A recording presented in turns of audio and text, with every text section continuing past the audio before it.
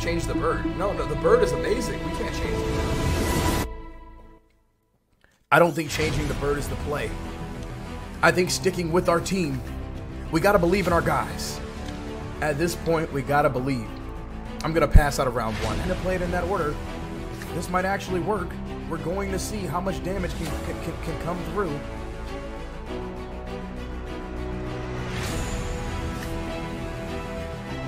Oh, I think we should live beyond this. Infinite heal should stay alive here. Even with the stuns thing. We're going to let Infinite heal go.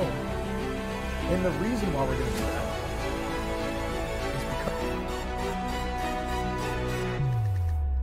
our opponent thinks he's going to be able to play into this round, and it's just not going to happen.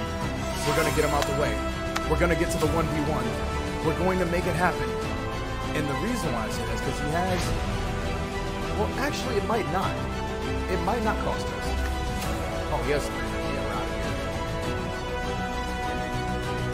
I don't know. I think we're going to lose. Oh, it looks like we survived. We somehow survived. I don't know how we did it, but we've somehow lived. We're still going to attack. God damn it. How are we still attacking last? We're not going to be able to win. It might be time to switch it up. It might be time to give Infinite Heal a break and go back to the Graveland. I think it is time to go back to the Graveland.